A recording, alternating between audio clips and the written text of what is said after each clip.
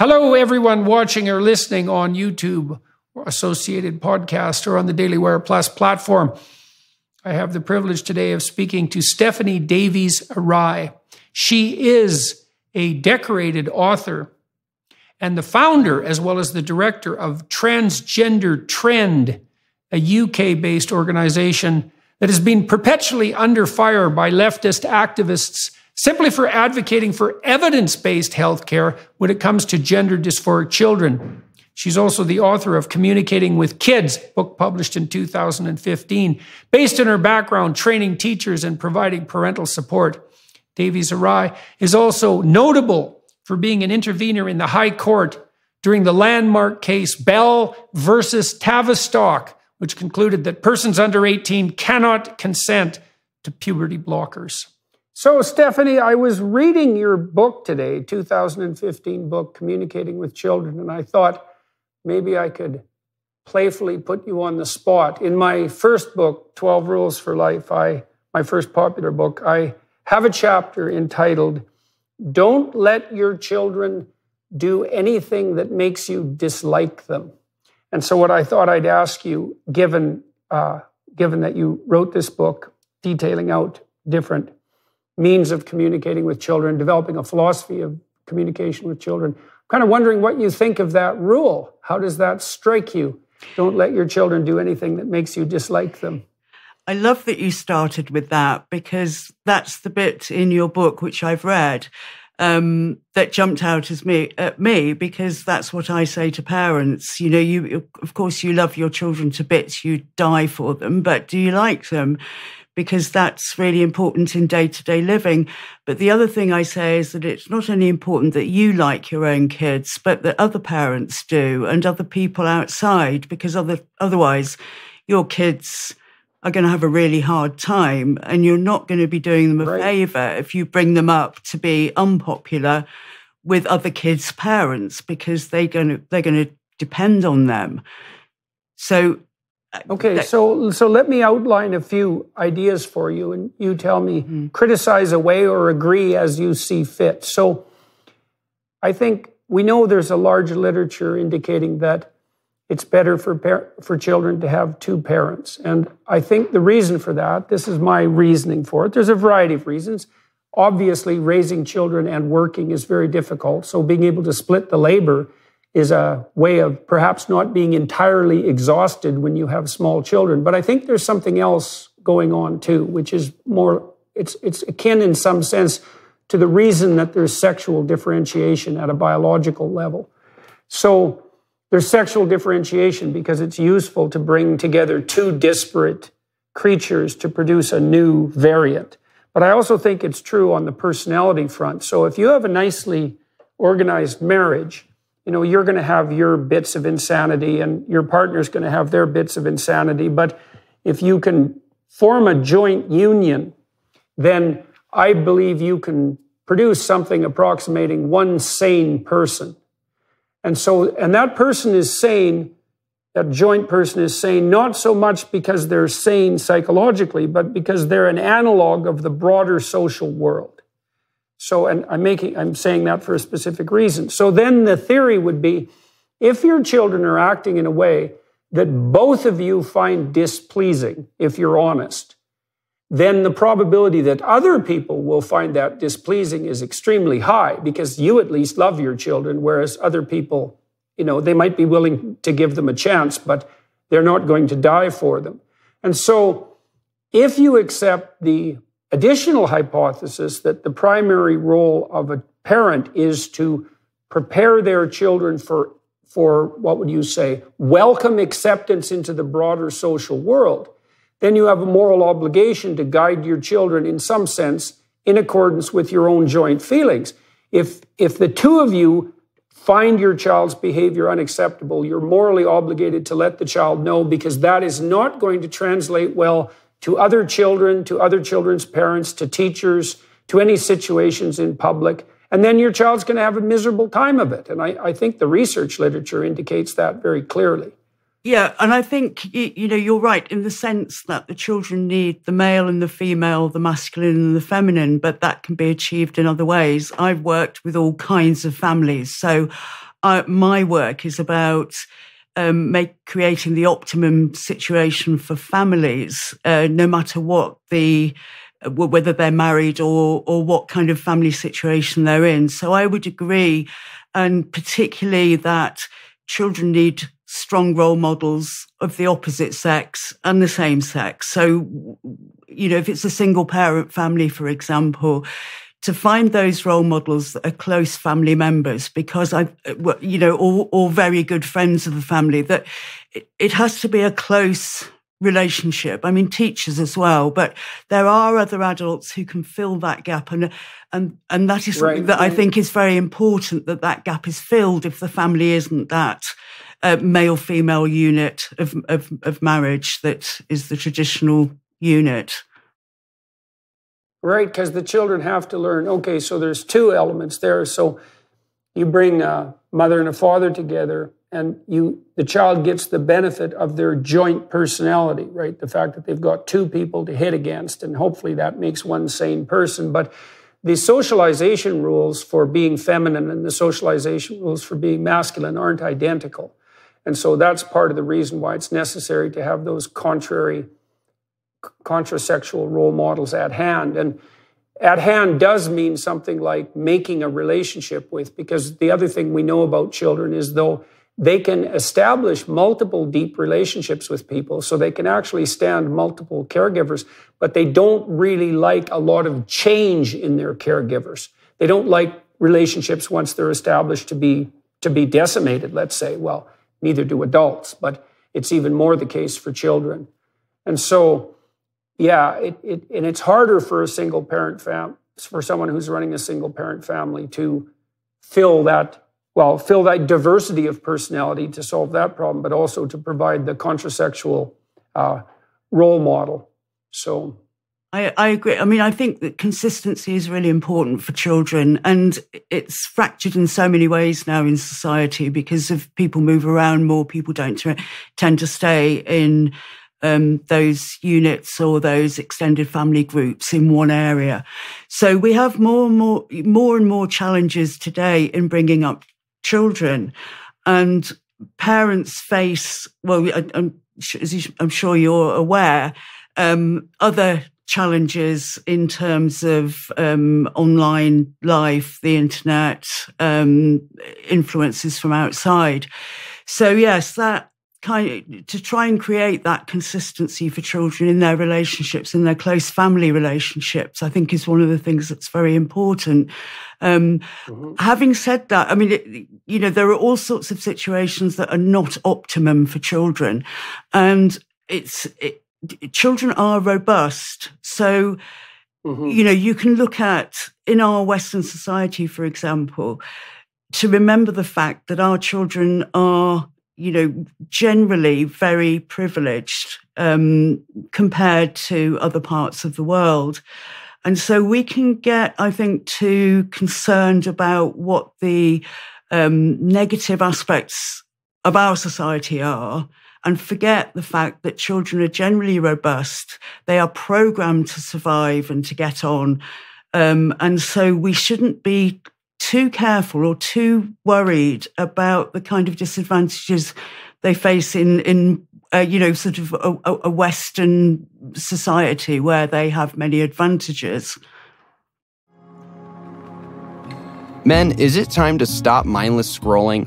Time to finally gain that higher quality of life you're missing out on? If this sounds familiar, then on January 9th, join thousands of men all over the world to embark on a 90-day journey together in search of a better life. It's called Exodus 90, and it was built to help men enjoy the freedom of becoming who they were truly made to be. Exodus 90 guides you in removing the attachments that are holding you back from a better life. And it actually works. Independent research shows that Exodus 90 men report considerable shifts after the first 90 days, including stronger satisfaction rates in their marriages, more meaningful prayer lives, and dramatic decreases in time spent on their phones. For the past 7 years, Exodus has helped more than 60,000 men build a roadmap for living with virtue in a culture that offers far too many paths to self-destruction. Is it time for your Exodus? We start January 9th. Find resources to prepare for Exodus at exodus90.com/Jordan. That's exodus90.com/Jordan. Yes, well, you talk about the fact that parents now exist in what you described as a post-Freudian world. And so there was this idea based on I would say, an oversimplified reading of Freud that all psychological problems that adults suffer from are a consequence of trauma, often associated with poor parenting in childhood. And first of all, no, because there's lots of reasons to have psychological distress as an adult that have nothing to do with your parents. I mean, as the existential psychotherapists pointed out very clearly in the 50s, just the catastrophes associated with being alive are sufficient to cause people a substantial amount of depression and anxiety and hopelessness. So it doesn't have to be all bad parenting. And secondly, the extremes of terrible parenting that Freud noted aren't really, I wouldn't say they're uncommon, but they're not typical. So Freud was particularly concerned with Oedipal parenting, and that would be, well, I suppose the modern equivalent of that is something like helicopter parenting, is the potential damage done by someone who cares so much for their children that they're completely unable to give them any autonomy whatsoever. But I think it's useful for parents to know that, as you just pointed out, that children are quite robust and they can adapt to a variety of circumstances. And also that what you're trying to do with your children is actually have a relationship with them. And one of the things that characterizes robust human relationships is that they can actually stay intact across a wide variety of emotional scenarios. You know, sometimes people in my clients used to wonder, for example, if they should ever fight in front of their children. And my response to that always was, it's not whether or not you fight, it's whether or not you reconcile. And so what you want to do is model for your children the fact that there's going to be conflict about very important and difficult issues, some of those interpersonal, but some of them just practical, that conflict is actually going to produce a fair bit of emotion, some of which might be negative and even rather intense, but that those things can be negotiated through and the relationship can come back together. We know, for example, even by studying our close primate relatives, that chimpanzees, that the males, for example, are extremely fractious in their interpersonal interactions, but they're also, the sophisticated ones are also extremely good at reconciling and peacemaking. And so, well, the point of all this is that your children are perfectly capable of adapting to a wide range of emotional events, positive and negative.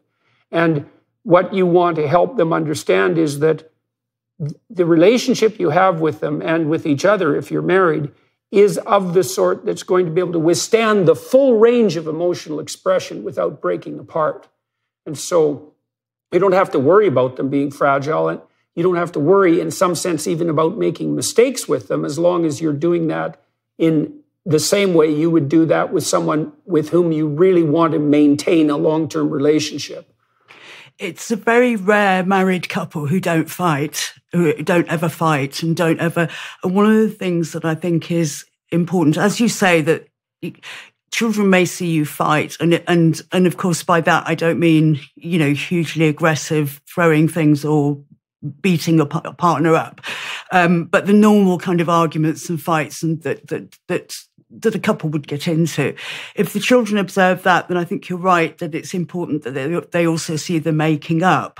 But they also learn that you're not perfect, that conflict exists and that people resolve it and that it doesn't destroy you. So I think that is really important. Right. The other thing is about anger and conflict and argument is, as you say, just a normal part of life. So if you try, and this is what I see, the pressure on parents and particularly mothers to be nice all the time, to be kind and nice and never do anything in front of the children. And you create a kind of false sort of family. And some of the families I know that I think have the most healthy relationships are ones that shout at each other quite a lot. They're quite volatile in the way that they do so, but they're very honest. and they make up, and they're very, very close and loving families. So you can't, you get, and then there are other families that or the parents try desperately hard to always present a loving and kind and nice front, and everything's false. Yeah, well, the issue is everything's under the surface then, and that I think is very, very confusing and anxiety-provoking in children when you can feel the undercurrents as children can, but nobody's saying anything out loud. Right. Well, that's part of that extended Oedipal complex in some sense, is that the issue is, it's perfectly reasonable for people to work towards having peace in their household.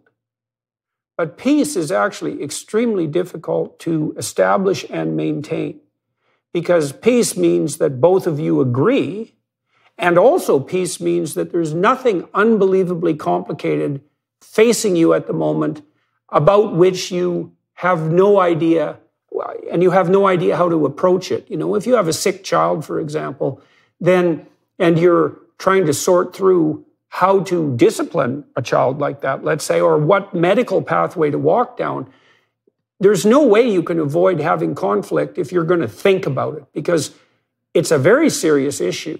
And you have to think about it seriously, and that means you have to discuss it. And if you have a different viewpoint, that discussion can get quite heated.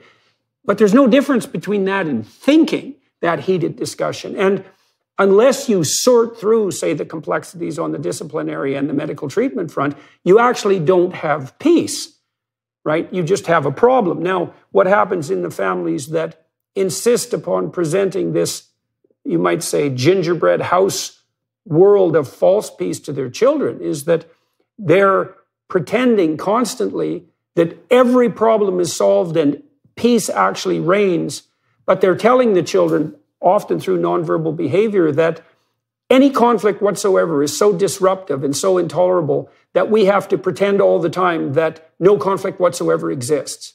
And so all that does is turn children into creatures that are terrified of their own negative emotions. So they feel that if peace is so necessary and psyche is so fragile that no emotion whatsoever is allowed on the negative side, then any problem must be of terrifying proportions and only something to avoid. And that's definitely a catastrophe for children, especially because they can, especially when they're little, they can be quite volatile, right? If they're tired or hungry or hot or cold, and they get volatile, they get upset. And then if they're feeling that they're breaking the eggshells underneath the carpet or rattling the skeletons in the closet, that's just not good for them at all. Yeah, it teaches children to be afraid of conflict and disagreement and argument, and those are parts of a healthy relationship. You disagree, and you. I think that when it comes to disciplining the children, that's an issue that is the adult's job, and it shouldn't be done in front of the children. It helps if parents share the same values, but often there is a difference between. Discipline and attitudes to discipline. This is so common that one parent is more authoritarian and the other parent is more liberal and wants to let the children get away with things more, and the other one wants really tough discipline. And that's so common to a greater or lesser extent. So those sorts of issues really need to be talked about and sorted out by the parents. It's not the child's job to join in with methods of his or her own discipline. That is the parent's job. It's the adult's job, and a child isn't, and then the parent should be able to reach some agreement or compromise and then, proceed. But that shouldn't be part of the child's job. It's not the child's job to, Yeah, well, you talked about two camps of discipline, Camp A and Camp B. Camp A associated with order, let's say, and integration into the social world, and Camp B associated more, let's say, with chaos and individuation. And that's kind of a conservative liberal split there too. And I suppose that does reflect the fact that children have two problems to solve as they mature, broadly speaking. One is, well, how do I get along with my parents and my siblings and my friends and my teachers, the whole social world? How do I fit in?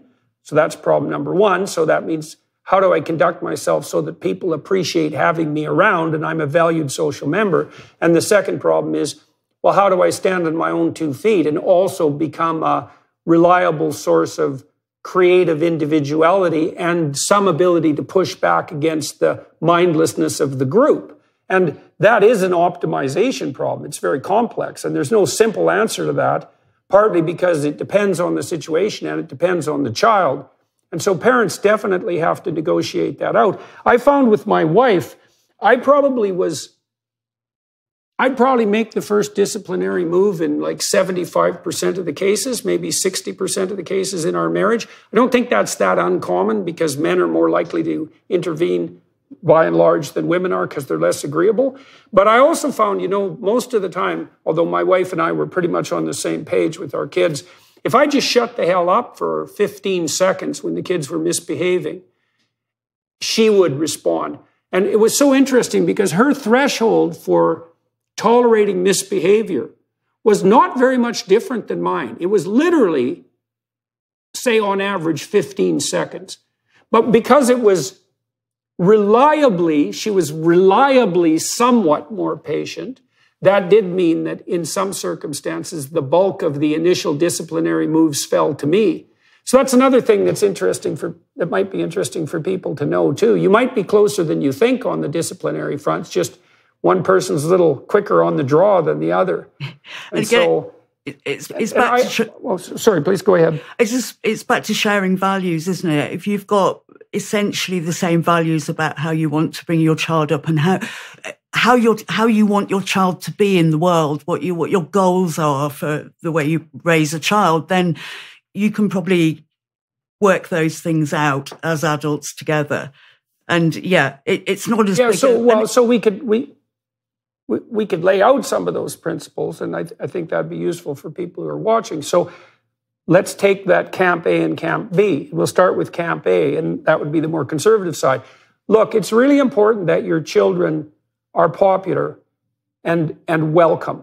And that doesn't mean because they've sold their soul to the group. It means because they can play fair and they're productive and generous and they know how to take turns and they don't whine too much when they lose and they don't triumph too annoyingly when they win. And they're good at reciprocity. They're good play partners. And that's really crucially important to kids.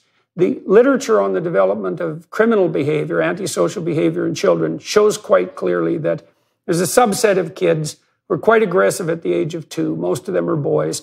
Most of them get socialized by the time they're 4. But some of them don't. And the ones that don't start out their sad little social lives as social rejects. And what happens is they fall farther and farther behind because the other kids start to play together because they can stand each other. They start to develop friendships. And within those friendships, they scaffold their social growth. And so what that means is that if your child is unlikable at 4, maybe because you didn't help socialize them sufficiently between you and your wife, then other children will reject them, and then they're really in trouble. And the literature I was familiar with indicated that if your child doesn't make a smooth entry into the social world somewhere between the ages of 3 and 5, there's almost nothing that can be done after that to remediate that. It's such a serious problem. And so one thing that parents could be aiming at is, well, this is why you don't let your children do anything that makes you dislike them, because you want other people to welcome them. So they need to be able to modulate their behavior in a socially acceptable way. So that's on the conservative side. On the liberal side, you'd say, well, you don't want your child just to be like a clone of the group. You want them to have some individuality and some autonomy. And so you might have to argue between you about what the balance is between those two things in relationship to your particular child, because it needs to be particularized. But those are good aims. An autonomous child who knows how to play well with others, that's a pretty good deal for the child and for the world and for you as parents. Yeah, and this is why when I research parent books, parenting advice books, and I think the parenting advice industry doesn't get enough scrutiny. Actually, I'm not a big fan of parenting books, but they tended to be either the kind of quite authoritarian or quite liberal. And, you know, and in my book, I point out that actually there are good things about both. There are necessary things about both. There's individuation and integration. And, you know, both of those things have, and so you take the bits from each model and you put them together because both of those are important. And some of those, some of the advice in the more authoritarian books is good. Some of it I don't think is good at all. And the same with the other way. It's important that children are individuals. It's important that we listen to children more than we used to. But what I've seen is it's the liberal parenting side that has come into ascendancy over the last 2 decades. And that runs right across the social spectrum of parents. You get working class parents, middle class parents are very liberal. And I think there's, and I think most of the books are on that side. And that creates a huge imbalance in sort of hoping that your child will become a fully rounded human being who feels good about themselves, but also fits into society, but doesn't become a sheep or a cog in the wheel, as you say. So I think we have this huge imbalance for children that doesn't make them happy. And that one of the things that I think is important, if you want that sort of freedom for your child, that you create a structure, and you cannot really have freedom without structure because that's chaos, right, and that's terrifying for children. And yes. But I think the whole focus is on this idea that children are born whole with a fully formed self, and that it's the parents' job to facilitate expression of that right. self. And I think this. Okay, so let's dig into that a little bit. So you were concerned in these statements about the tilt towards a more liberal parenting. So the first thing I might comment about that is that being extremely liberal can also be a perfectly valid excuse for neglect, because it actually takes real detailed attention to your children's behavior to help them walk the appropriate social path. And if you're not attending, you let them get away with everything, you can justify that by saying, well, what I'm doing is trying to individuate my child. I don't want to put any social restrictions on them because that's all hemming in their natural, preformed, perfect creativity. And then you give yourself an easy out. And that's not helpful, partly. And that's partly also being driven by this idiot insistence that self-esteem is only internal and it's only psychological. And that's an unbelievably pathological model of self-esteem. And I would thank the social psychologists for that, mostly. Because a huge amount of what your child would experience, let's say, as self-esteem, which is actually, by the way, technically control of negative emotion, isn't a consequence of the individuated nature of their psyche. It's a consequence of the fact that other people can stand having them around without being mean and rejecting all the time. So if you have a child who knows how to play by the age of 3, let's say, and can share and isn't too whiny and isn't too triumphant and can reciprocate, then you can send them off to daycare, or you can send them off to pre-kindergarten, and they'll make friends. And then when they go to school, they have friends and the teachers like them. And so they aren't suffering from the kind of negative emotion that people would confuse with low self-esteem. But it's not particularly because they're individuated or well integrated intrapsychically. It's because their behavior is well regulated socially, and so they integrate well into the community, and so other people don't exclude and torture them. And so we really do have a warped and Rousseauian view of the way that children develop, right? Is they're perfect in and of themselves, except insofar as parents in society impose pathological restrictions on them. And it's, as you said, you pointed out another thing, which is, don't be confusing freedom and chaos. Like, if you give your children carte blanche, all that means is that they're impulsive and anxious. It does not mean they're free. An optimally free child is actually playing a structured game. Now, we know games are fun, but we also know games run by principles. They run by rules. The rules aren't exactly there to constrain and hem in, like you'd think if you were Rousseauian. The rules are actually preconditioned for a very complex sort of freedom. And the basic rules of social interaction, like reciprocity and not whining too much when you lose and not being too triumphant when you win, those are the basic rules of social interaction. And they actually facilitate freedom rather than being antithetical to it. You don't ride an elevator for the music or choose an airline for their movie selection. When it comes to audio entertainment, it makes sense to choose Audible. Audible is the home of storytelling, whether it's an epic adventure, a chilling mystery, or a can't-miss comedy. It houses all your audio entertainment, audiobooks, podcasts, and originals in one single app, so that you can find the best of what you love or discover something new. As an Audible member, you can choose one title per month to keep from their entire catalog, including the latest bestsellers and new releases.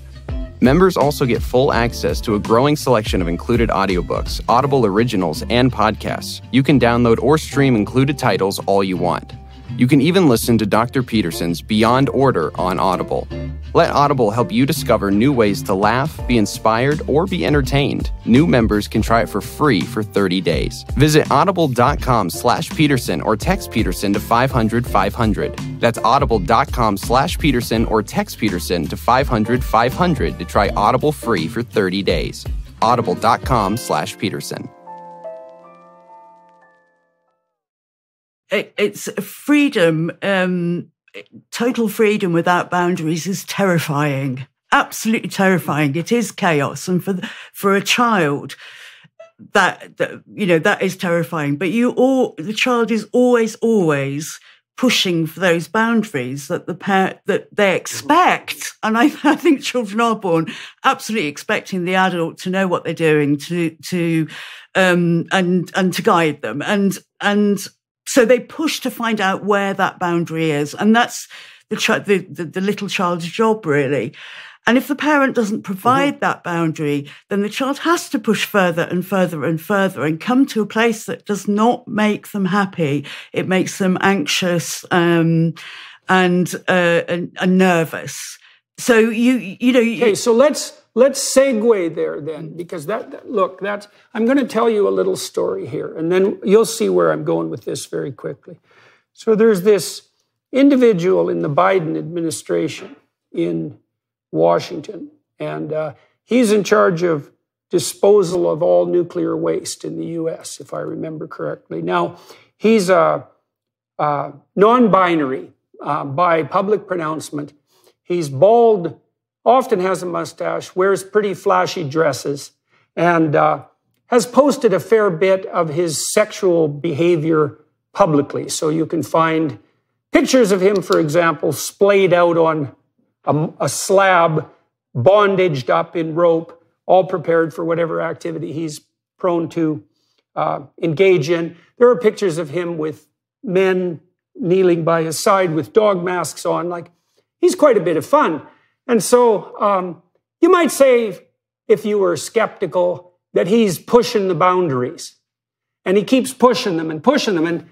And so far, he hasn't found any boundaries, because not only has he not been stopped in his public display of his impulsive hedonism, let's say, but he's been highly rewarded, because not only was he granted a very plum government position, which he may or may not have been competent enough to occupy, but he also got a tremendous amount of publicity for it.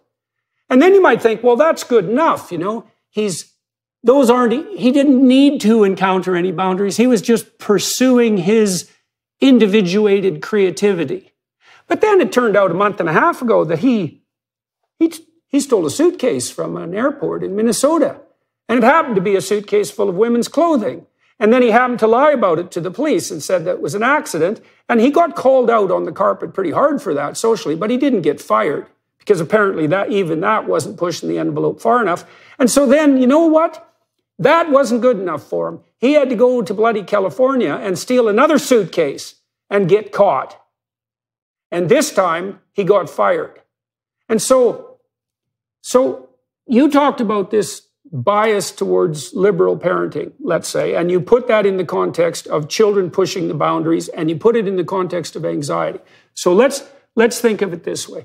Children and adults can be overwhelmed by the complexity of the world, and they want a structure, like a game, to hold back that complexity. That's why you need routines in your household. That's why you need predictability in terms of your caretakers. That's why you need rules of the game. It's so that things don't get out of hand. Now, let's say that you adopt an extremely liberal parenting orientation and your children start to push the boundaries. Well, you're not going to stop them. And so that means they're going to push the boundaries harder and harder. And that's going to make them more and more anxious because there's not enough structure. And then let's say they hit teenagehood and puberty. And maybe you're unfortunate. You have a girl who hits puberty a little early and she's a little immature and she's a little sensitive to negative emotion and maybe not quite as popular as she might be. And she's quite confused and anxious and she starts pushing the boundaries pretty damn hard on the gender identity front. And then you've got real trouble, especially if she's also being exposed to a passel of idiot teachers who are doing everything they possibly can to capitalize on her confusion. And so it seems to me that what we are seeing on the gender dysphoria front, which is a form of social contagion and a psychogenic epidemic, is an extension of boundary pushing behavior. It's so a girl can come up to her parent when she's 12 and do a bunch of things at the same time. She can say, I think maybe I'm a boy. Okay, so what exactly is going on there? Well, certainly a challenge to social authority. It's a challenge to parental authority. It's an expression of a deep discontent and a level of chaotic anxiety and confusion. And then it's also the only way, as far as I can tell, that the child can test the relationship between the teachers and their ideology, say gender-affirming ideology, and the rules at home that the parents are trying to abide by. Because the kids at school are going to be taught, look, everybody's got a subjectively defined identity, and you might not be as masculine or feminine as you've been led to believe. And anyone who tells you different is a detestable bigot to such a degree that you should actually keep all of this secret and never even talk to them. It's like, how the hell is a kid going to sort through all that without going home and saying something like, Mom, sometimes I think maybe I'm a girl?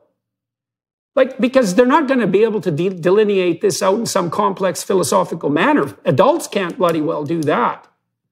And so, sorry, that's a bit of a rant, but you can see where I'm going here. Well, yeah. I mean, how can teenagers rebel against their parents anymore? They can't be goths, they can't be punks, they can't be emos. They can go into, drugs and drink maybe. But it's the adolescent's job is to separate from the parents. And we know that adolescents are far more influenced by their peer group than their parents. And this is the agony for parents, because they're at an age where parents should be letting go, should be widening that boundary so that the child can push against the boundary of the outside world more as they take this journey, which is from childhood to adulthood. It's not it's a rocky road for a lot of teenagers, most I would say, and so that pushing against the boundaries. Part of that job is to reject the parents and reject the parents' values. And so parents of adolescents are even more in a position where they're tearing their hair out, because they know that if they're giving advice to their children, that's not the advice their kids are listening to.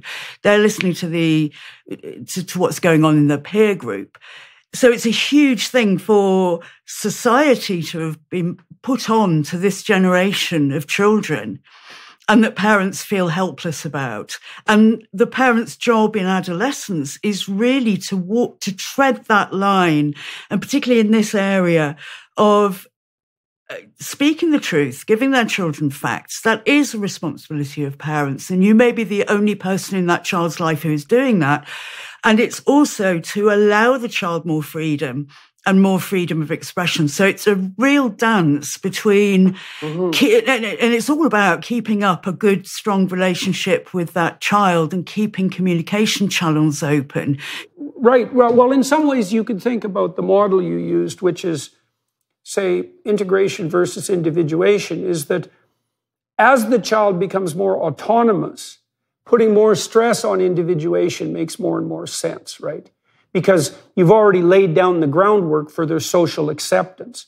And then as they move into adolescence, first of all, they can't abide by your household rules entirely because they'd never leave home if that was the case, right?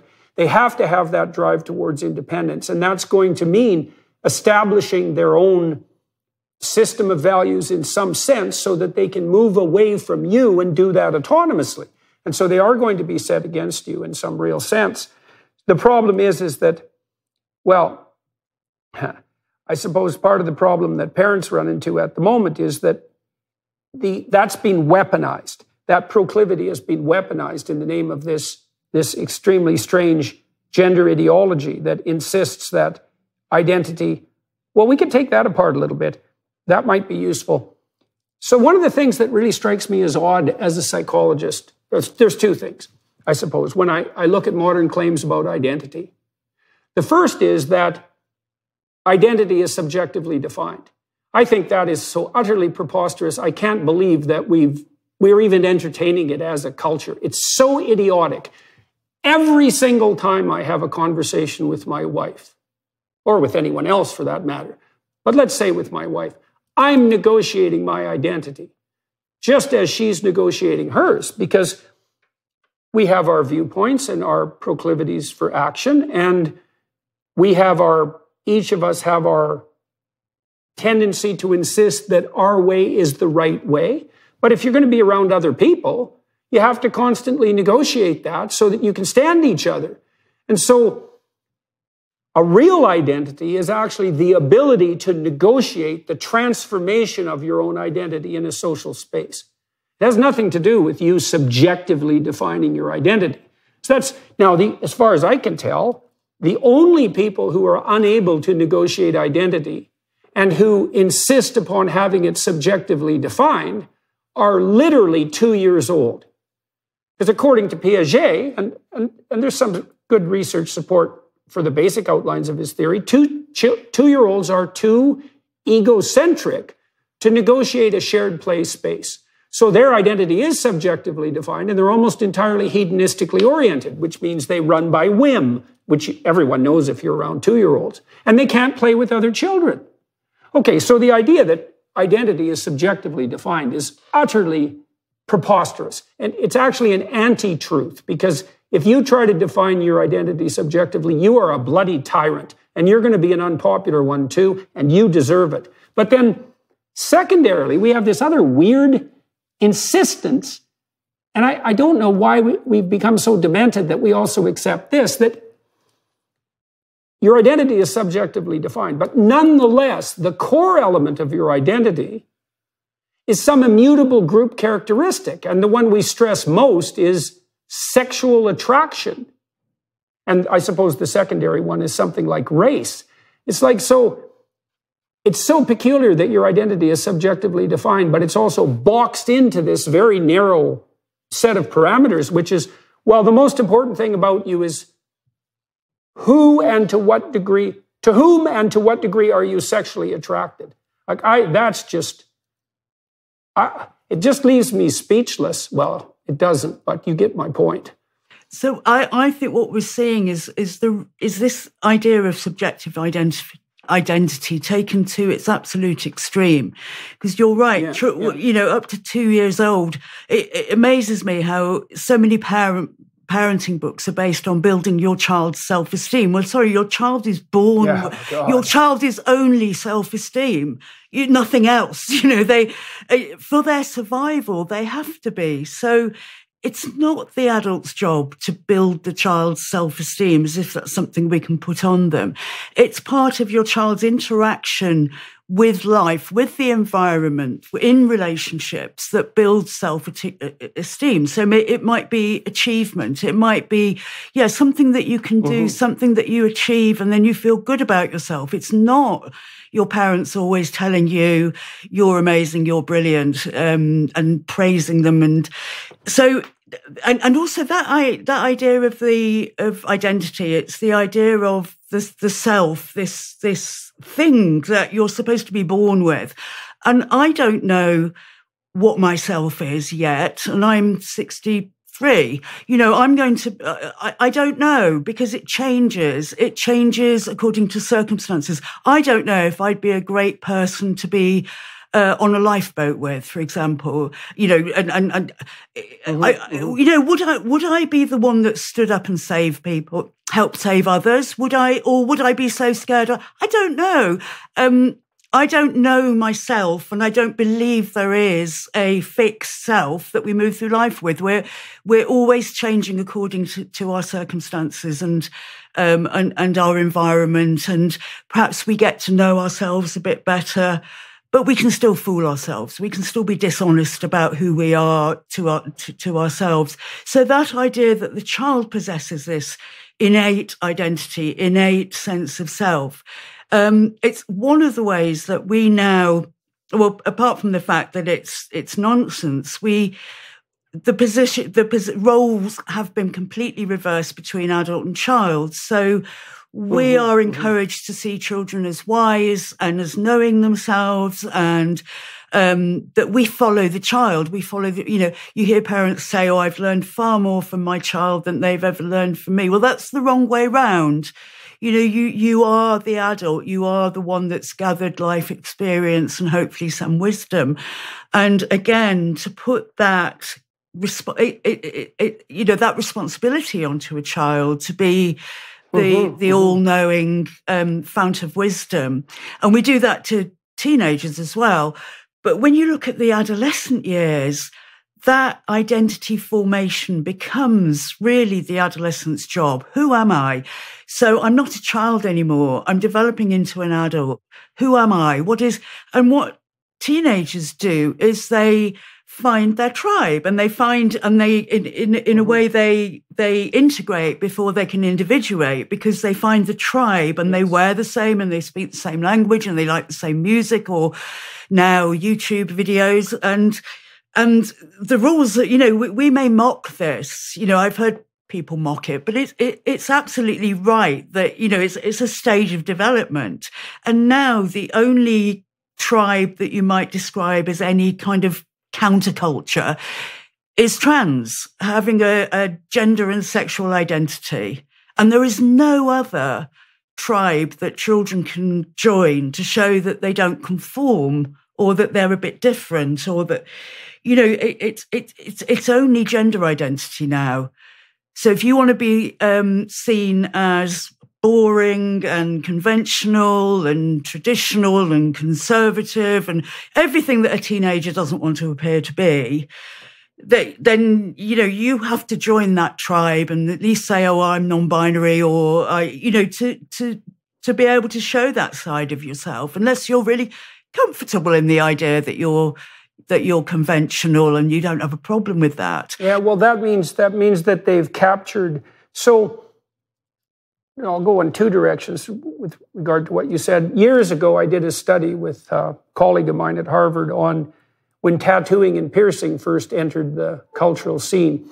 And we were curious about whether that was a marker for psychopathology or what was predicting the adoption of these new fashion trends. And what we found overwhelmingly was that it wasn't associated with an increased prevalence of mental illness. It was associated with high trait openness. And that's the creativity dimension from the Big Five, trait openness. And when you see people with rainbow-colored hair or multicolored hair and piercings and so forth, you're looking at people who are on the creative end of the distribution. And the point you're making is in part that the collapse of the entire domain of nonconformity into gender identity also entices the creative kids. Creative kids have more mutable identities too. So the claim that well, I'm a different person from day to day is particularly germane to creative kids, because a creative person is quite different from day to day. That's actually the definition of creativity.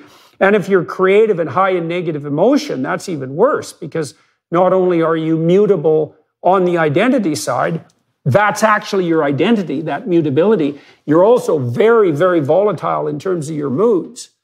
And so the idea that identity is only mutable can be very, very attractive to you. Now, I also wanted to make a comment technically about self-esteem.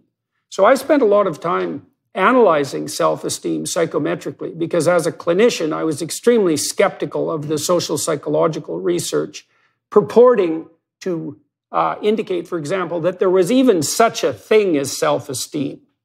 Because we bandy about these words, but that doesn't mean they have a corresponding grounding in reality. So I looked at and conducted factor analytic studies, which were designed to assess what exactly self-esteem was. And it's quite straightforward. And people who are listening might find this extremely useful practically. There's no such thing as self-esteem. What there is trait neuroticism, which is proclivity to anxiety and pain, essentially, emotional and physical. So people differ in their thresholds for being anxious and hurt. And if you're more sensitive, well, then you'll see threats before people who are less sensitive, and that can be useful. And if you're less sensitive, well, then you're more robust and maybe more daring, and that can be useful. No, there's no way of saying what's right in that situation. However, if you're high in neuroticism, if you're high in sensitivity to negative emotion, you do experience a lot of anxiety and depression. Okay, so self-esteem is basically neuroticism minus extroversion. And extroversion is the positive emotion dimension. And so highly neurotic people, so people sensitive to negative emotion, are more likely to be self-conscious and to think negative thoughts about themselves. But that doesn't mean that it's a fractured self-concept that's driving the negative emotion. That's simply not true. That negative emotional state is actually baseline temperament. You can measure it in infants. You can measure it in kids that are 6 months old, and you can ameliorate it to some degree. If you have a child who's sensitive to negative emotion and you facilitate their exploration, their autonomous exploration, they can normalize their psychophysiology. Okay, so first of all, there's no such thing as self-esteem. It's basically trait neuroticism. And second, you do not remediate trait neuroticism by getting people to focus on their feelings. In fact, making people self-conscious about their feelings makes trait neuroticism worse, because there's no difference between being self-conscious and being high in trait neuroticism. So, and then the last part of all of that that's preposterous is you certainly don't remediate people's self-esteem. You talk about this in your book with regards to overpraise, by continually telling children how wonderful they are. Because what actually regulates their negative emotion, to say it again, isn't their internal psychological state or their attitude towards themselves. It's whether or not other people like to have them around. So if you have a child who's very popular, surrounded by friends, who's got a couple of best friends, whose teachers respond positively to them, who other parents respond to well, who can regulate their behavior when they're out in public in a grocery store or a restaurant so that adults are kind and smile to them, the probability that they're going to experience excess negative emotion is tremendously ameliorated.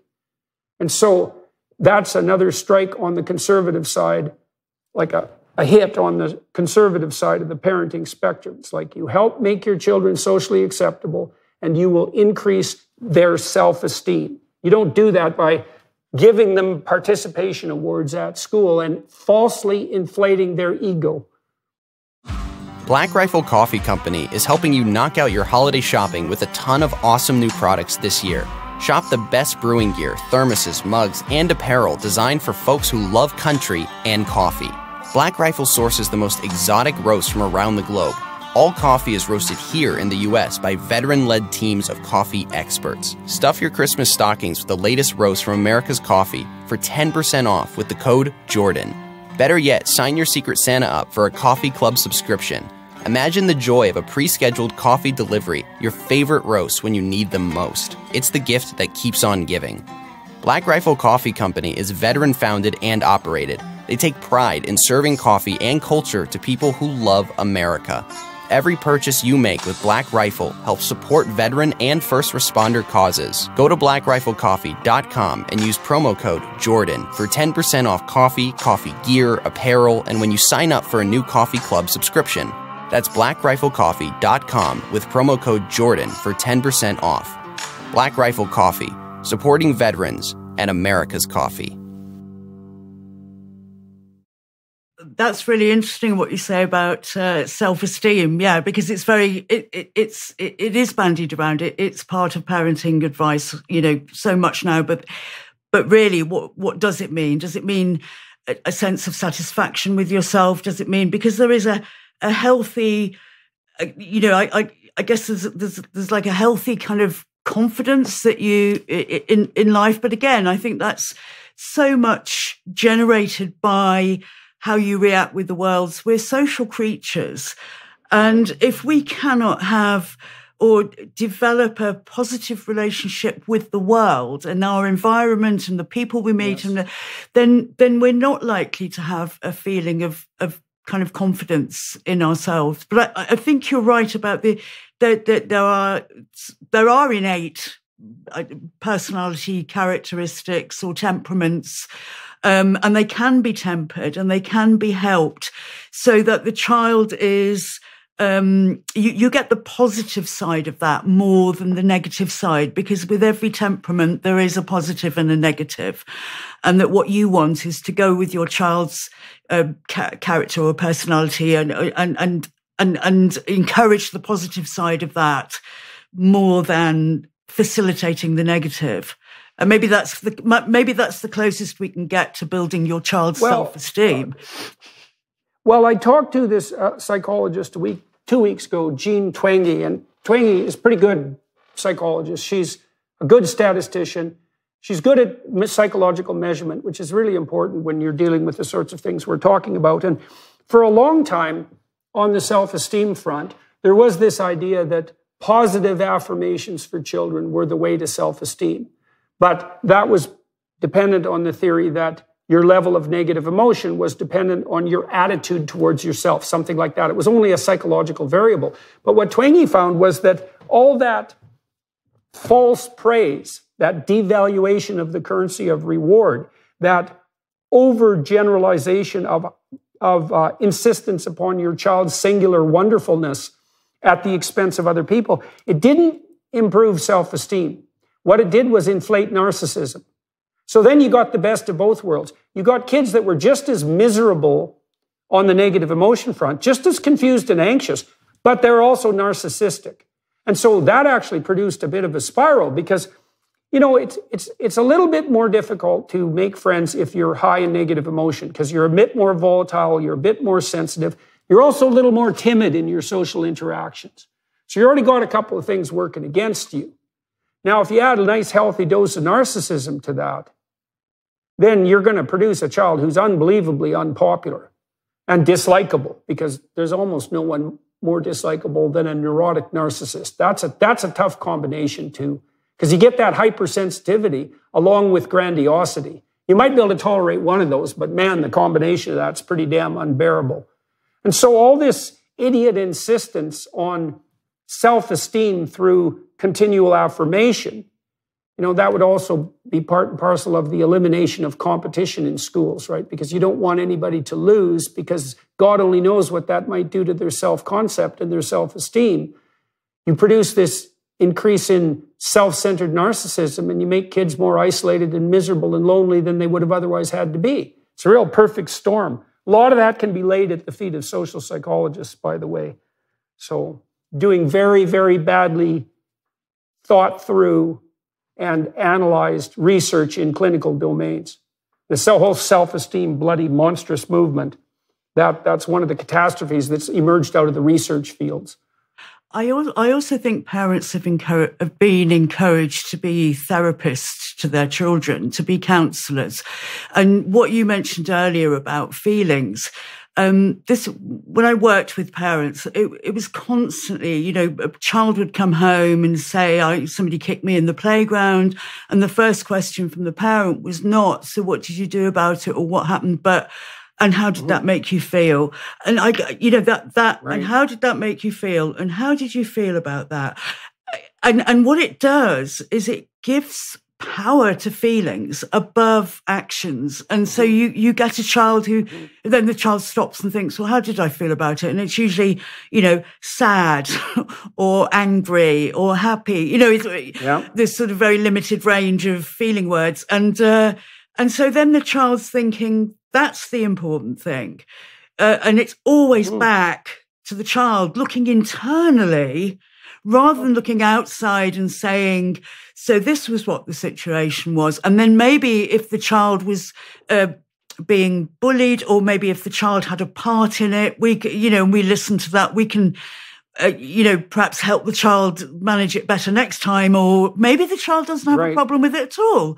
It's just sharing some information with us. But if we bring that back every time to the child's feelings, then the child is growing up thinking, my feelings are the most important thing. Okay, so let's look at that. So first of all, we might ask, what the hell do we mean by feeling? And what we mean is something like immediate emotional response.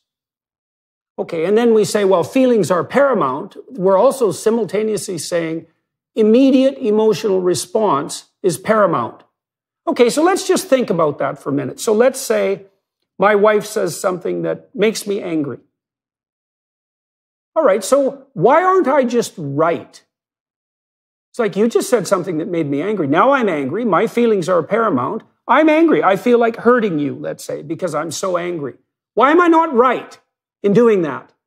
And why are we insisting to children that their instantaneous emotional impulse is the appropriate marker for reality? Because the alternatives would be, well, who cares what you felt about it? What did you do about it? Or on the bullying front, let's say, what are you going to do about it? Independent of your feelings, whether you're angry or upset or looking for a fight or challenged, whatever. I want to know how you're going to cope with this situation actively so it doesn't occur again. And then by walking through that, let's say if you're talking to a teenager, you're also privileging thinking over feeling.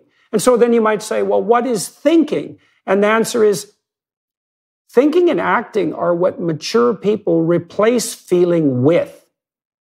So the only time we need to feel something, especially on the negative emotion side, is really when things don't go the way we want them to go. So you feel, forget about positive emotion for a minute, you feel in consequence of inadequate adaptation. That's like a rule. And so to privilege feeling means you're privileging inadequate adaptation. And you're also saying, well, your first impulsive whim, which is driven by these basic biological mechanisms that are very id-like in the Freudian sense, they're not sophisticated at all. By making them paramount, you raise them to the point of the highest virtue. The highest virtue is what you feel. And then it's even worse than that, Stephanie, because this is so awful. It really is. If you do careful linguistic analysis of communicative content, one of the things, and emotions, let's say, communicative content and emotion, one of the things you find reliably is all self-conscious thoughts load on neuroticism. So there is literally no difference between thinking about how you feel and being miserable. They are exactly the same thing. So what you're doing with, it's so interesting, it's so sad, right? But you can kind of understand this if you think about self-consciousness. So imagine you're on stage and you're delivering a talk, and all of a sudden you get self-conscious. Well, you think self-consciousness is a good thing. It's like, no, it's not. You sweat, you blush, you stutter, you forget what you're doing, you collapse into yourself, you get self-centered, you don't pay attention to the audience, you're no longer able to communicate, and it can be a real catastrophe. Like, people can get so self-conscious on stage that they develop a phobia of public speaking. And that's all pathology of self-consciousness. And so now what we do with our children at every bloody turn, and they do this in school all the time. Well, how are you feeling? How are you feeling? How are you feeling? How are you feeling? And the other implication there, and you talk a lot about nonverbal behavior in your book and how we communicate with children.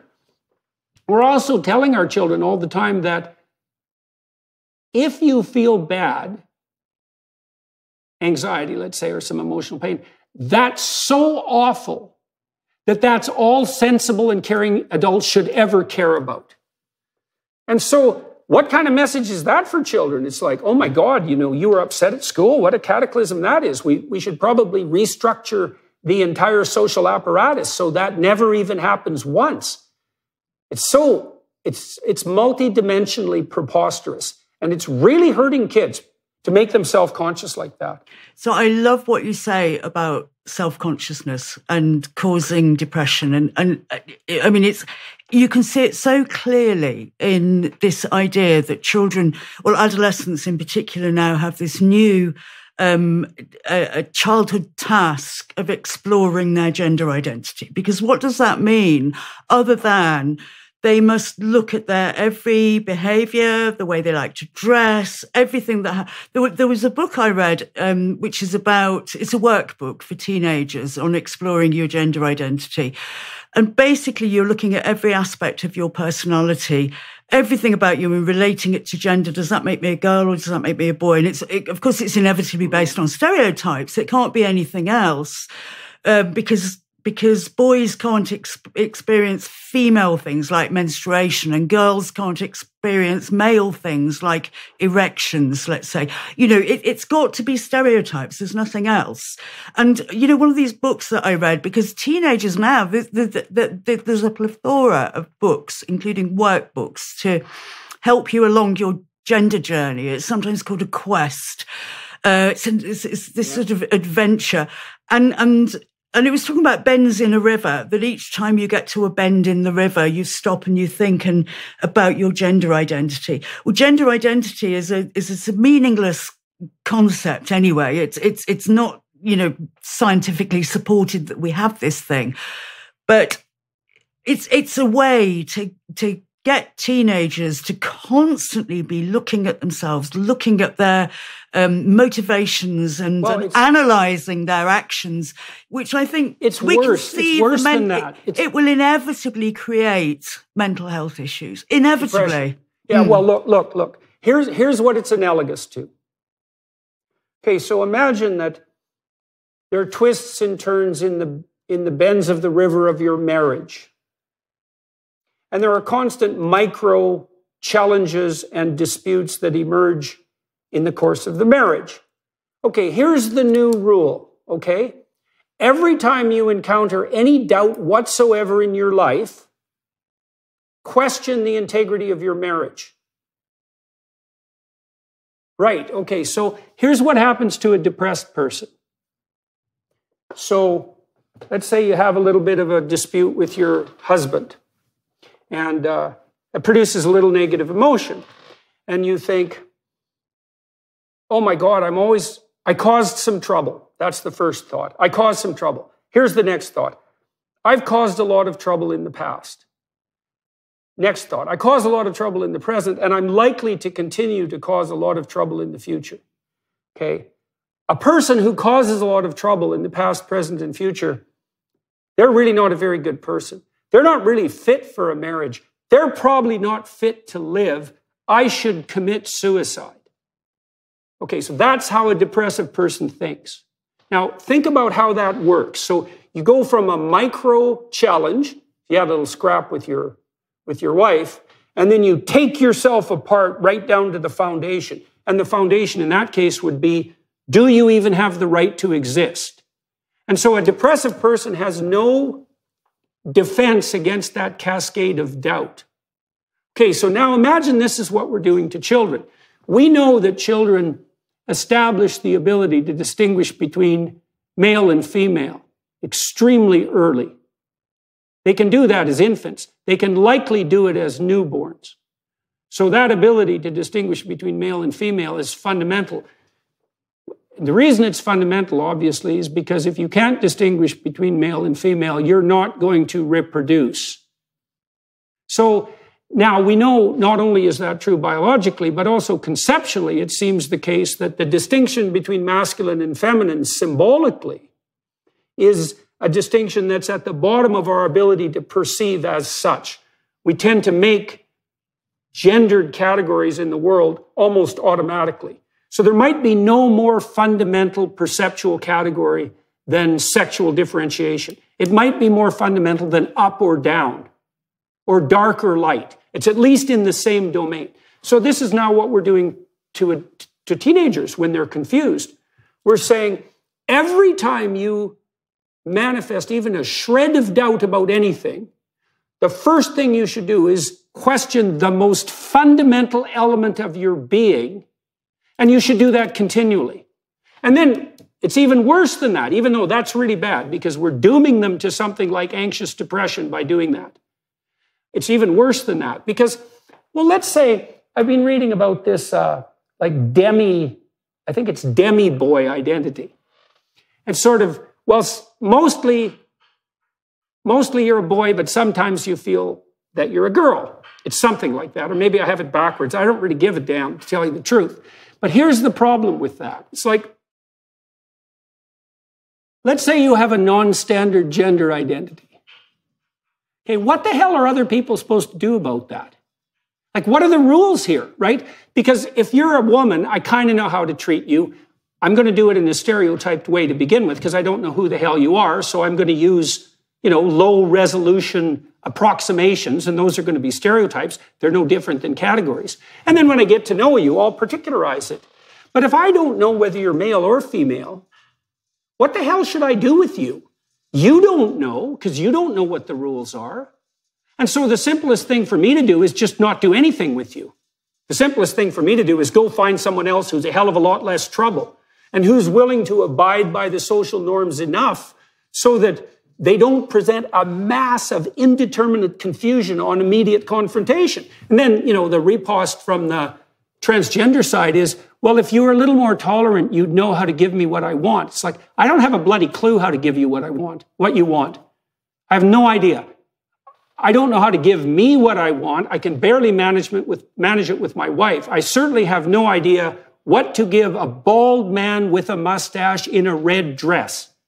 I have no idea what to do with you, and neither do you. No one knows the rules. So we tell kids, question your identity, specify your non-binary orientation, but then what? Like, what's the life path associated with that? How are you going to conduct yourself as an adult, as someone who's non-binary? Are you going to get married? How are people going to treat you at work? What are you going to do with your kids? How are you going to dress? You don't know the answer to any of those, and neither does anyone else. Those aren't identities. They're not identities. They're masses of ideological confusion, and that's all. An identity tells you and other people how to perceive and how to conduct yourself. And man and woman, boy, girl, male, female are stable categories. They're reality. And to teach children any different to that is to lie to children and to lie to teenagers. And it's the most distressing thing for me to observe this going on, that it's done in the name of kindness, it's done in the name of compassion, It's seen as the only legitimate way to help these kids, and it's so cruel. I mean, I think you pointed out before, what you're doing is you're affirming, particularly a teenage girl's self-hatred and self-rejection and absolute hatred and disgust about being female. You're affirming that, and you're saying, yep, you're right to feel that way. It's, reject, let's kill off that person. And let's replace that defective woman or girl with a boy. And we agree with you. The boy is so much better. This is who you really are. So the lie there is like, being a girl or a boy isn't who you are. It's what you are. It's just fact. Who you are is your personality, is your, personality traits, what you do, whatever. being a boy or a girl isn't who you are, but how it's sold to children, and it's sold to children at the earliest ages. I've counted as about 40 picture books for primary years now, is that it uses the messages that are given to children now. So be who you are, be yourself. And the other, when to a child, who hasn't developed a self yet, and it's it's a lifetime's job in my experience. But then also the other really strong message is, you know who you are, and nobody else has the right to question you. Yeah. Now, this is indoctrination from the early years onwards. So age 3, as soon as children start kindergarten, these books exist. So what you're doing is you're taking away from that child, or this generation of children, the stability of reality and the ability to differentiate between fantasy and reality at the most fundamental level of who they are. And the way, in this sense, that we're now the children and they're the adults is part of this message that parents are given. Your child is born whole with a fully formed sense of self. And so, yeah, my 4-year-old boy, she knows who she is. It's not up to us to question that, our child's wisdom. And, the child is dependent on us as parents. Our job, and we don't even see this as a job, it's just automatic. A child will say, look, Mummy, there's a dog. And we'll say, yes, it's a dog. And we can't, or that's a dog. No, darling, actually, it's a cat. We will constantly reinforce our growing child's sense of what's real and what's not. And we correct them if they make mistakes. And we don't see that as a job. It's just sort of automatically what we do with kids. But that's what we're doing. But in this case alone, we're saying, no, that's, you are literally a girl. And we're approaching it as adults who are thinking, I am affirming his gender identity. Not to the child, you're not. You're telling that boy he's literally a girl. So for him, he doesn't maybe understand biological sex yet, but for him, he's biologically female.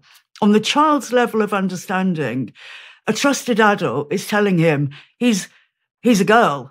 So he's a girl. Right, and providing a reason for his confusion. Yes, and also, that's the terrible thing. Yeah, also the fact that he has faced disapproval, typically from the parents, from one or other or both parents, and perhaps from a wider circle, for the toy choices he's making and his friendships. Yeah, right. And so as soon as you say to him, he's a girl, and we get these sort of short-term honeymoon kind of results of, suddenly he's really happy. Well, of course he is, because now all his toy choices are approved of by the adults. And of course, what he wants to do is win the approval of his parents. That's what he needs to do for his survival. So you've got this terrible lie being told to children.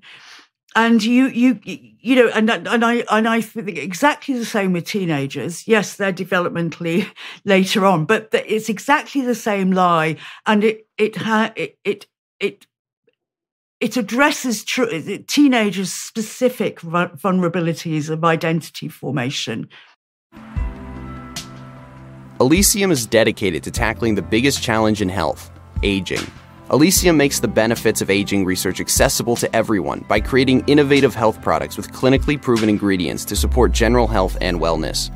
Elysium works with leading institutions like Oxford and Yale, and they have dozens of the world's best scientists working with them, 8 of which are Nobel Prize winners. Their flagship product, Basis, focuses on NAD supplementation, which is important for cellular energy and reducing tiredness. They've sold over 3.5 million bottles of this supplement alone.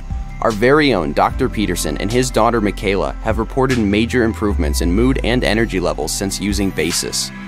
Matter is a brain health supplement that slows the natural brain loss that occurs with age. It was developed with the University of Oxford, and a recent doctor survey showed that 92% of them would recommend Matter to combat brain aging. Elysium also offers cutting-edge solutions to help support your metabolism and immune system. Signal helps you maintain healthy metabolism, which declines as you age. Format is a next-generation immune supplement that clears problematic cells that slow immune response.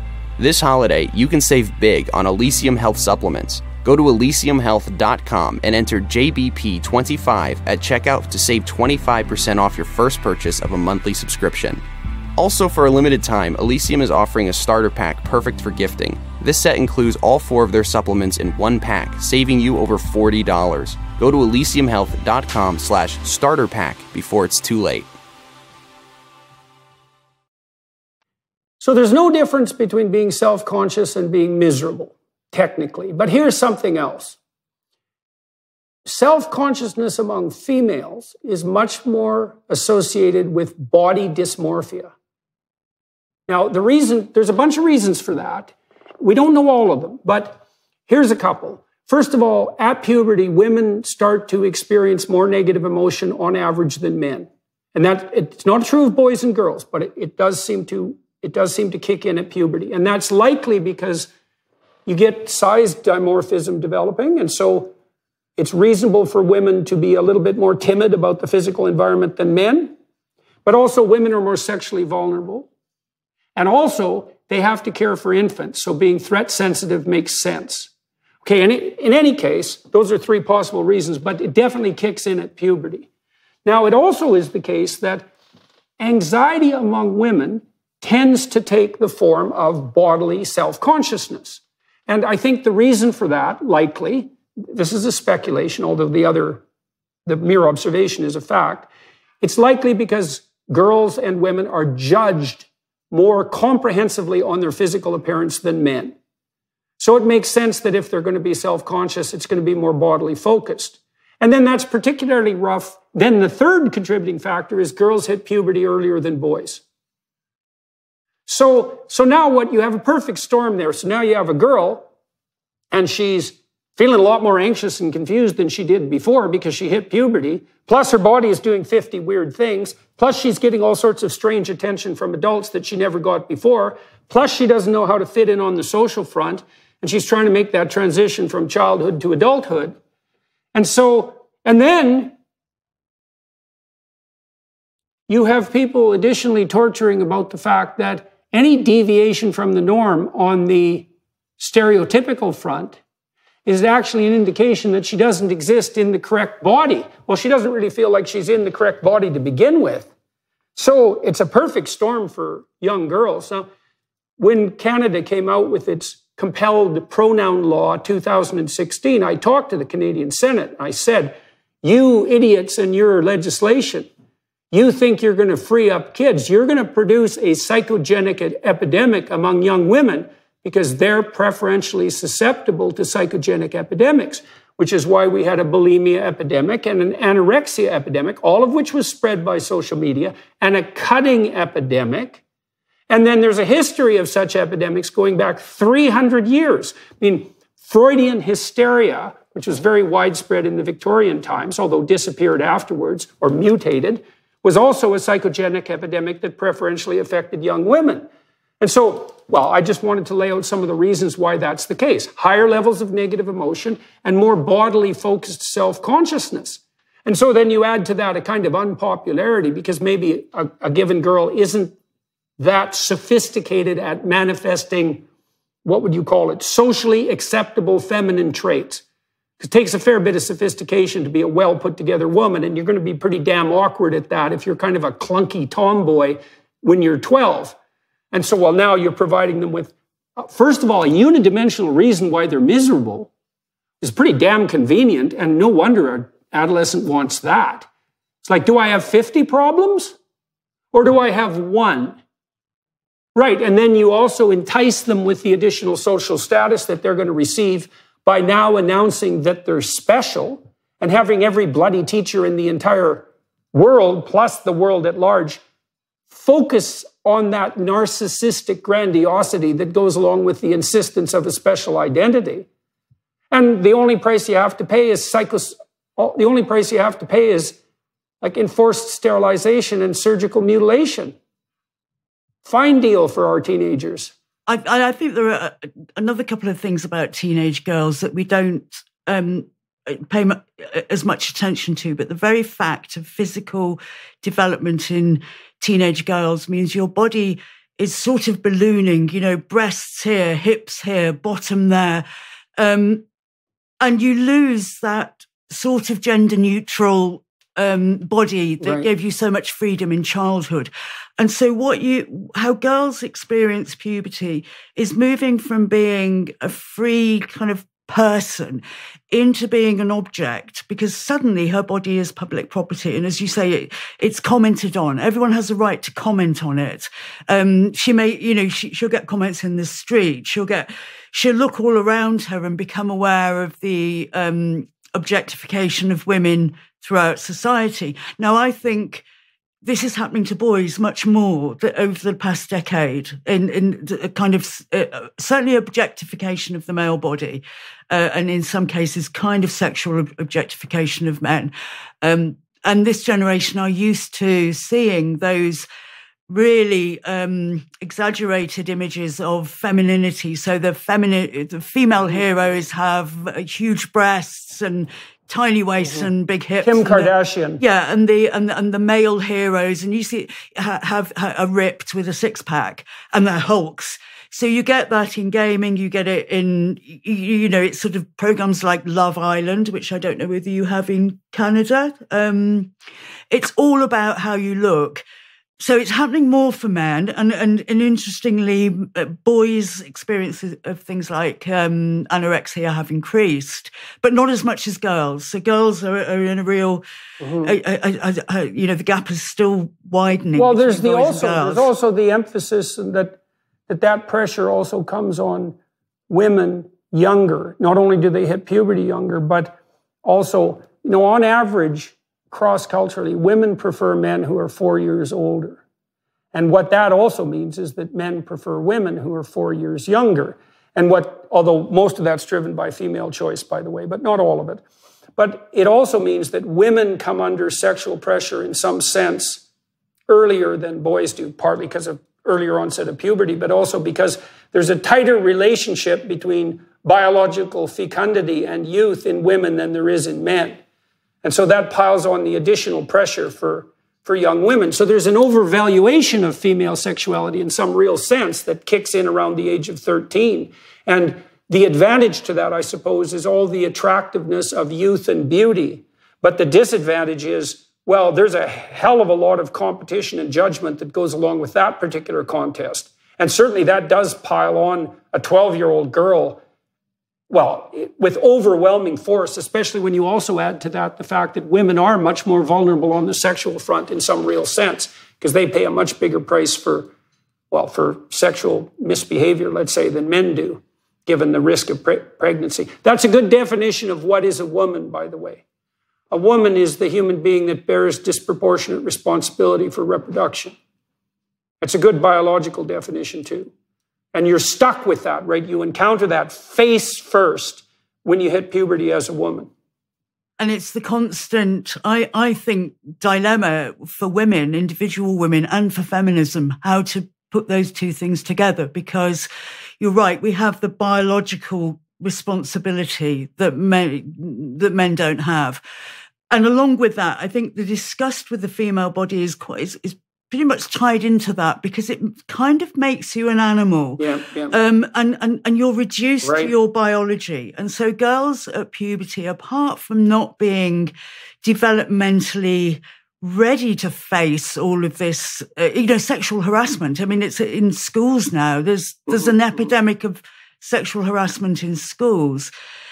And not that girls should ever be ready to face that, but they're so young, and they can develop breasts at primary school, age 11, and suddenly they are supposed to be a woman when they're still emotionally a child. And how hard that is. But also going back to the absolute female facts of menstruation, how disgusting is that? That's the real issue here of developing sexually as female. You bleed. I mean, it's disgusting. It is horrendous for girls, not all girls, but it's one of the things I think that happens at puberty. At minimum, it's a challenge. It's a challenge, and it can be really embarrassing and humiliating. It can create anxiety and worry. It can create, pain and feelings of real discomfort. And and all the associated physical effects that go with it, which boys don't experience. So boys will get taller and broader, and it's kind of everything that they were before just sort of gets bigger. But more. Yeah, but more. Yeah, exactly. Whereas with girls, completely changed. It's suddenly, I'm swelling out here and I'm swelling out here and my body's out of control. And if you've got an image of yourself as being intelligent, maybe even intellectual, bit different, all of those, it can be so humiliating to feel, actually, no, I'm just an animal. I'm just a piece of meat. My body will go on doing this and I have no control over that at all. That can be really frightening. And it can be, so all of this, what is awful now is that we don't look at girls, even though there's this massive, 75% teenage girls being referred to gender clinics, we don't look at them as teenage girls because, of course, that's transphobic. And this lack of differentiation between male and female means that they're all lumped together as trans kids, and all of the issues are seen as the same. And we know in medicine that the female body and women are not, looked at properly anyway, but this has really exacerbated that problem, that we're not looking at gender dysphoria in girls. Even to say they're girls is transphobic, but we're not looking at it within a framework of female adolescent health and all of the other issues. That helps us move into a domain that maybe we can cover just as we bring this to a close. You've written a fair bit, too, about what I would characterize, I don't want to put words in your mouth, as the absolutely pathological stampede of idiot medical and psychological professional organizations to insist upon gender-affirming therapy. And so as a therapist, I'd like to point something out, which is the last thing I'm ever going to do for any of my clients when they come and see me is affirm their identity. That is not my job. My job is to listen to my client and help them understand their current identity and develop it in the direction that appears most appropriate as a consequence of the course of our discussions. So I presume people come to see me because they're miserable for one reason or another. I don't know why they're miserable. It might be terrible circumstances. It might be something they brought upon themselves. It might be some combination of both. But I certainly don't presume to know. And that's, in some real sense, a disturbance in identity. And then what the therapeutic realm is a place to explore the vagaries of identity. Now, I'm not there to affirm my client's identity, nor to deny it, right? I'm supposed to be there as a neutral, ignorant listener. It's like, you're complicated. I don't know who the hell you are, what's wrong with you. We're going to lay out a space of honest communication and try to develop a differentiated model of your identity and then try to optimize it. Now, then you get this insistence now that the professional colleges have brought in, which is no matter what your client tells you when you first encounter them, you have to agree with that, or you're unprofessional to the point where your license can be not only reasonably suspended, but should be ethically suspended. And I look at that and I think, oh, well, the whole therapeutic and most of the medical establishment is just done. If I have an anorexic girl come in to me and say, I had an anorexic client once, very thin girl, as you might expect. She wasn't very big. And I had her sit by me at one point. And I said, you look at your thighs, and now you look at mine, and you tell me which one's bigger. She said that hers was. And I said, okay, fair enough. So this is what we're going to do. I'm going to put a piece of paper under your thigh, and I'm going to have you trace it. And then I'm going to put it under my thigh, and I'm going to do the same thing. And I want you to watch so you see I'm not playing any tricks. Okay, so we did that. And of course, my thighs were about that much bigger on both sides than hers. And I swear she looked at that piece of paper for 20 minutes. Now, she trusted me by this point, so she knew already that I wasn't playing tricks, but she still couldn't believe her eyes. And I think the reason for that is that I don't think that anorexic women can see their bodies properly. They lose the ability to see the gestalt, and they focus on a detail. And then they can't distinguish between what's fatty and what's bone, let's say. Literally, they can't see it. And so, but I wouldn't, if an anorexic girl came into my office and said, I feel that my thighs are too fat. I wouldn't say, well, if you feel that, you must be right, and it would be inappropriate and unethical of me to suggest otherwise. I would say, well, maybe you want to explore that, maybe you don't. I don't know if you have any doubts about it. I don't know if this concern is causing you trouble. I don't know if other people are reacting badly to your insistence that you're too fat still. Those are things we could discuss. I can't say, no, however you feel is right. And certainly on the sexual identity front or the gender identity front, exactly the same standards apply. So those are even more fundamental categories than thin or fat. So I just think it's the death of the therapeutic enterprise altogether. So, and unbelievable cowardice and lies on the part of the professional organizations. And it's presented as conversion therapy to do anything other than affirm a child's self-diagnosis and self-prescription of treatment. And again, it ties into what's happening in parenting, whereas I think it's a good thing that we listen to children more now, because children weren't, when I was growing up, children really weren't listened to at all. And that's good. But listening to a child seems to be interpreted as agreeing with the child on everything. Mm-hmm. So, a therapist's job is to listen. There's a lot of listening in counselling or therapy, but it doesn't mean agreeing. And so we give up our knowledge, our perspective, our knowledge of facts in order to placate or appease or in somehow in a misguided way, thinking that we're building the self-esteem of the other person. But we don't, that's never helpful. Certainly, long-term, that's not a helpful thing to do. We could also point out, and should, that all therapy is conversion therapy. Right? The whole bloody point of the therapeutic process is transformation.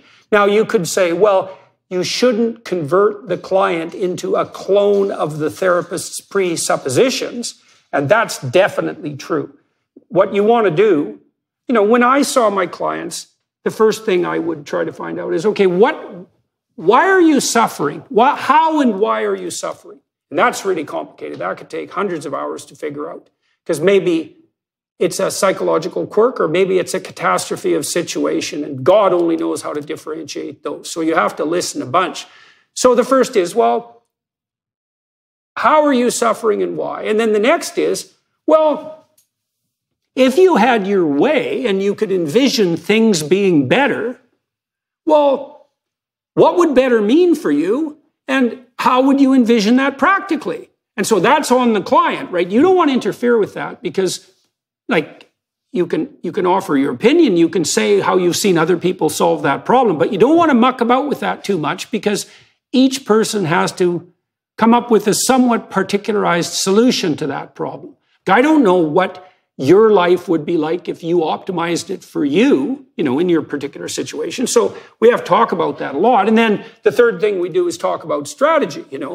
Now we kind of know what the problem is. We have some sense of what might hypothetically be a solution. We could delineate out potential strategies for achieving it.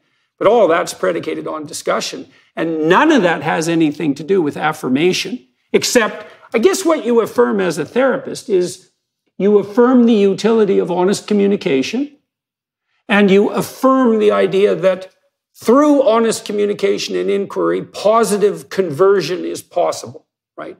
Conversion towards some more ideal state of being. Very difficult thing to manage. But you certainly don't do that by privileging your client's feelings above all else, and then by being terrified into silence with regards to the responses you might have to an inquiry. So it's really something to behold, and you talk about the role of compassion in that, hypothetical compassion. One of the things I see continually, poor parents say, the claim is being made constantly that unless you give way to your child's desire to transition, they're going to commit suicide.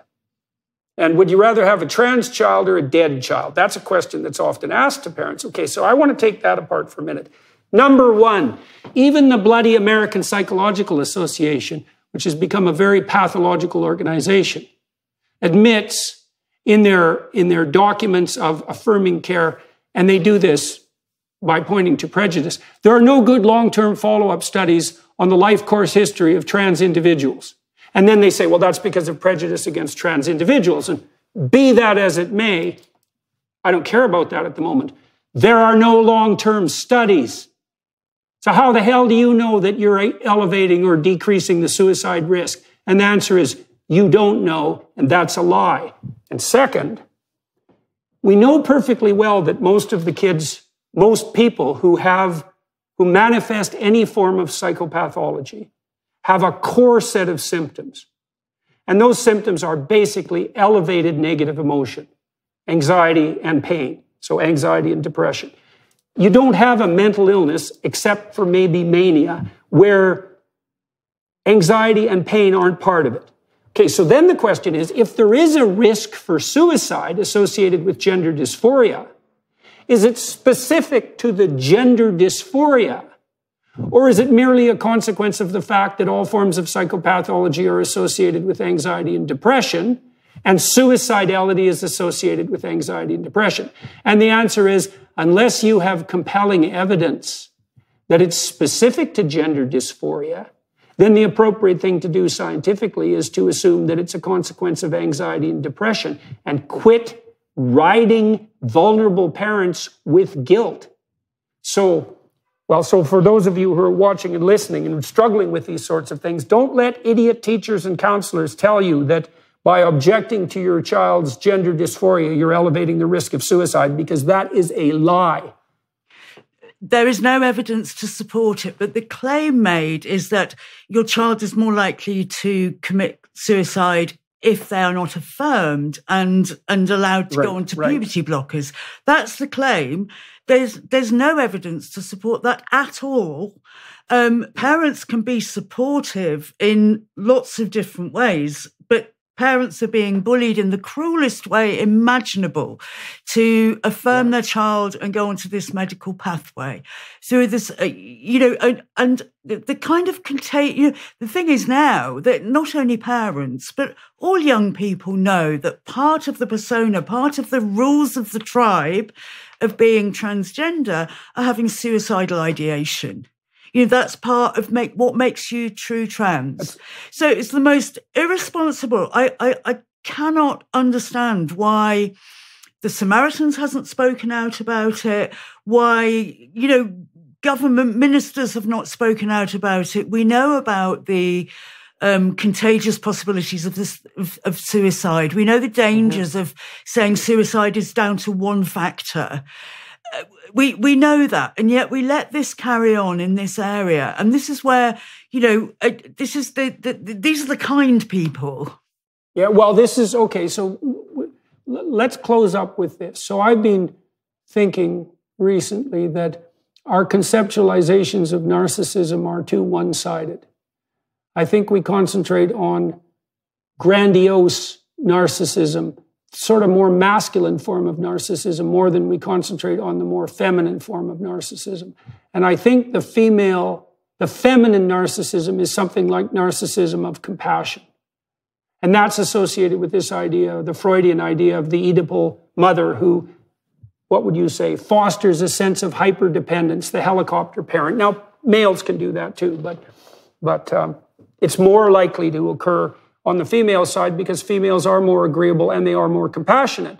So the reason that I think part of the reason that no one is speaking out against that, well, you are, and I have, and there's a few people who are, but the reason that you get slaughtered so badly if you do is because the narcissists of compassion come after you and they say, well, it isn't like you care for children, you're just mean. We care for them so much that we'll listen to them no matter what we say. And then the underground message there isn't, we're doing best for children. The underground message is, look how much we care. Don't we deserve to have our social status elevated merely on that grounds? And maybe right to the highest possible point. We're so compassionate that we're Mother Mary herself, right? It's nothing but the Mother of God's voice talking here. And so anybody who is antithetical to that broad scale and all-encompassing compassion is instantly, deemed an agent of Satan for all intents and purposes. But it's so absolute. Like, I saw this woman. So she was a Disney executive, and she was testifying, if I remember correctly, when Florida was clamping down on Disney. And she said, she was the head of their domestic programming, something like that. She said, well, I have a trans child and a pansexual child, and one's 5 and one's 7. And I thought, okay, let's just think about that statistically for like 1/10 of a second. The probability that you have a trans child is 1 in 3,000 before the gender dysphoria epidemic hit. 1 in 3,000. Okay, what's the chance that you have a pansexual child? Now, I have no idea what the hell pansexual means, but I know that whatever it is, it's rarer than transsexual. So at minimum, you have a 1 in 3,000 chance that you have a pansexual child. So what's the probability that you have a pansexual and a transsexual child? And the answer is 1 in 9 million. So here's the question. Are you a pathological narcissist of compassion? Well, what are the odds? 899,999. No, it's 8,999,999 to 1. That's the appropriate statistical analysis for that claim. So no, I don't think you have a trans child and a pansexual child. I think you are a devouring narcissist, and you are willing to sacrifice your own children to your narcissistic pretension to elevate yourself in the social hierarchy with no work merely by claiming that you're that loving. That's you. God, it's so awful. It's almost indescribable. And I think that's partly that there is enormous pressures on mothers to be kind and nice and to be ever nurturing, ever compassionate, ever kind. And the other, that is the archetypal mother, the nurturer, the protector. But the other side of that is pushing away, rejecting.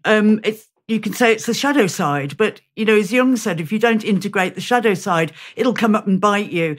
And actually, if you look at other mammals, they bite their young if they're trying to, get hold of the teat and drink milk with, and the mother's annoyed and irritated and pushes them away or even bites them.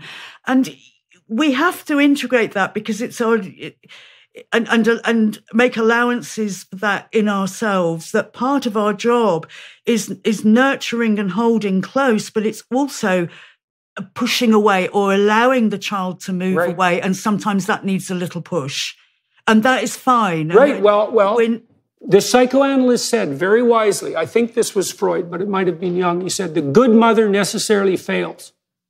Right? So what you have, and this is very hard on women, and I understand this, I really do. I watched my wife go through it. My wife is actually quite a disagreeable woman, so she had less trouble with this than a more compassionate woman would have had. This is not a criticism of my wife, by the way.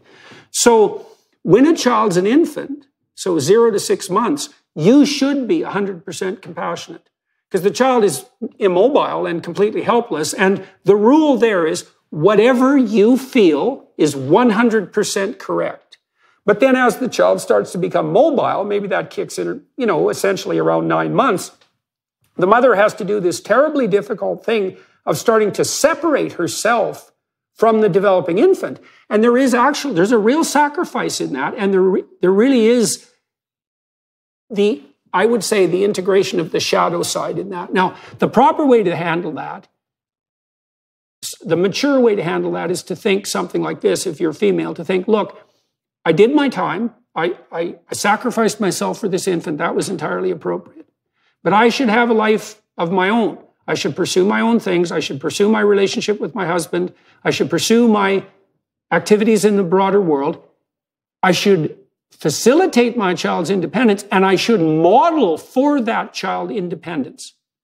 And that means that the appropriate thing to do now is to move away from that extraordinarily bonded mother-infant scenario to something that's more detached and focused on autonomy and competence rather than all compassionate love. And that's, the Freudians and the Jungians were very, very good at delineating out the shadow side of the devouring mother. The best book on that, I think, is The Great Mother by Erich Neumann, which is an absolutely terrific book. Details out the symbolic representations of the devouring mother. And the devouring mother, interestingly, isn't the woman who pushes the baby away, or the infant away, let's say, and says, go out and play. The devouring mother is the one that holds the child far too tightly in her loving embrace and will never let go. So, right, that's the shadow side of that hyper-compassion. And we're seeing that, that we might be seeing that partly. I've never said this, I don't think, but it's only been 50 years since women have really been a force in the political world. And we could assume that there's going to be a feminine psychopathology that goes along with that, just like there's a masculine psychopathology on the male political side. And, the male psychopathology might be narcissistic aggression, something like that. But the female psychopathology could easily be devouring compassion, easily. And I do think we're seeing that play out in our culture now. And God only knows what the consequence of that will be. I think that's what we're seeing in the gender identity movement, that as women gain more power in academia, in politics, etc., you've got a combination of the sort of narcissistic entitled male, which comes from the generally middle-aged cross-dressers that you find in every organisation and company and political party, these, powerful men. And on the other hand, you get this over-emotional, illogical, feeling-based kind of support and from the women, because this movement is supported so much by young women. And so you get the worst of the feminine, or the negative side of the feminine, and the negative side of the masculine coming together. Because I think conspiring, actually, the marriage of the two. I kind of naively thought, wouldn't it be great if the world was run by equally men and women, because that would balance the yin and the yang. And I don't believe that a world run by women would be more superior than a world run by men, but together. But what if the negative side of men and the negative side of women come together? And I think that's what we're seeing. And on that note... On that happy note, okay, so for everyone watching and listening, I'm going to talk to Stephanie for another half an hour on the Daily Wire Plus platform. We're going to talk a little bit about how her interest in parenting and then her interest in the broader social, what would you call, ramifications of attitudes towards parenting, how all of that developed. And I do that generally with my guests, something more biographical. Hello, everyone. I would encourage you to continue listening to my conversation with my guest on dailywireplus.com.